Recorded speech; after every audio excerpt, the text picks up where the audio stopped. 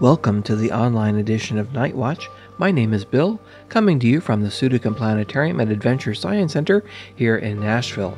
We have two significant events happening in the sky this month, so let's jump right in. We'll start off with the winter solstice happening this month on December 21st at 7:30 a.m. Central Time. This marks the astronomical beginning of winter here in the Northern Hemisphere. We also mustn't forget it begins summer for those who live south of the equator.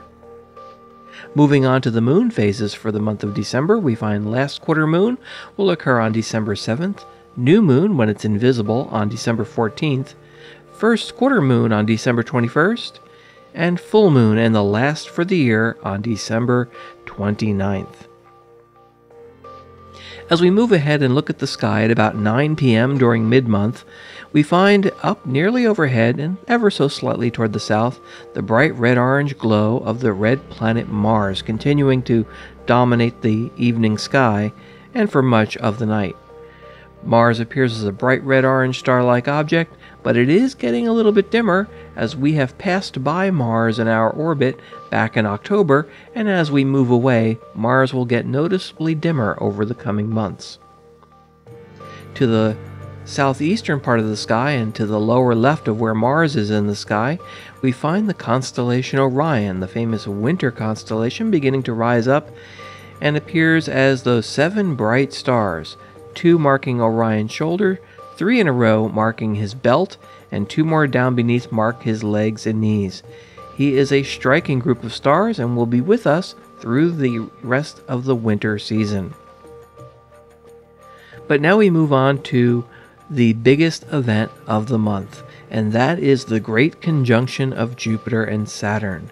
If you've gone out any clear evening recently and looked toward the southwestern sky, you've probably noticed the bright white glow of the planet Jupiter. And to its upper left, about half as bright and appearing as sort of a yellowish or cream-colored star-like object, we have the planet Saturn. And they have been getting closer and closer together, and they will continue to get closer together until December 21st, when the Great Conjunction will occur. Jupiter and Saturn at that point will only be about 1/10 of a degree apart, which means they'll be roughly about 1/5 the diameter of the Moon in separation.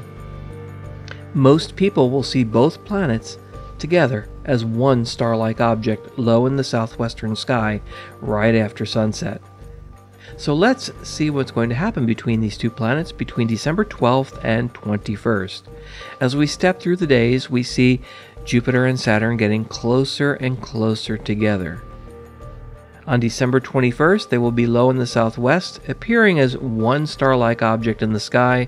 Those with very, very good eyesight might be able to see the very tiny separation between these two planets. As we zoom in, we find that both planets will be seen close together through a pair of binoculars, and even through some telescopes with wide-field eyepieces, you'll be able to see the rings of Saturn and some of the satellites of both Saturn and Jupiter, all in one field of view. You might wonder, when was the last time Jupiter and Saturn were this close together? Well, you'll have to go back all the way to July 16th in the year 1623. Jupiter and Saturn were very close together again. However, both planets were close to the glare of the sun, and more than likely, most people on Earth did not even see this event, because it happened primarily in the daytime sky. So when was the last time Jupiter and Saturn were very close together and could have been easily observed from the Earth? Well, you have to go back even further to March 4th in the year 1226. That's quite a long time ago. And when is the next time Jupiter and Saturn will be this close together? They will be again on March 15th, 2080 in the early morning sky. So get out and observe this historic event, the Great Conjunction of Jupiter and Saturn. Also this month, we have one of the best meteor showers of the year. The annual Geminid meteor shower peaks on the early morning of December 14th. This meteor shower is best seen between about 11 p.m. and just before sunrise. Again, peaking on the morning of the 14th, but you'll be able to see this meteor shower for about 2 or 3 days before and after that date. The meteor shower emanates from the constellation Gemini, the twins, which is to the upper left of where Orion the Hunter is in the sky.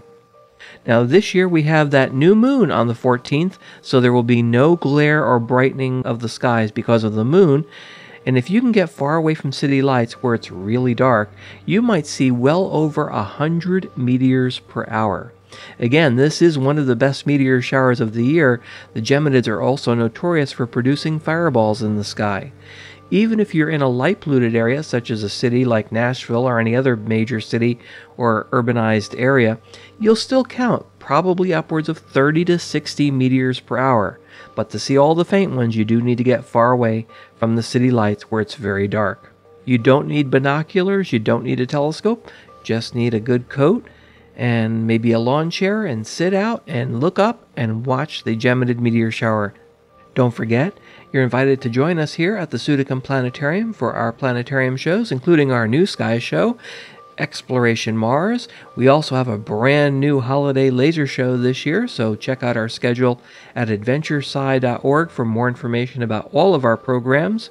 And don't forget, if you can't remember everything I've mentioned in this online version of NightWatch, you can go to our website and download a copy of our current December 2020 star chart, which has more information than I've mentioned here in this report, as well as a star chart that you can take outside to help you identify things in our nighttime sky. Thanks for listening to this online edition of NightWatch, and hope you can join us here at the Pseudocom Planetarium.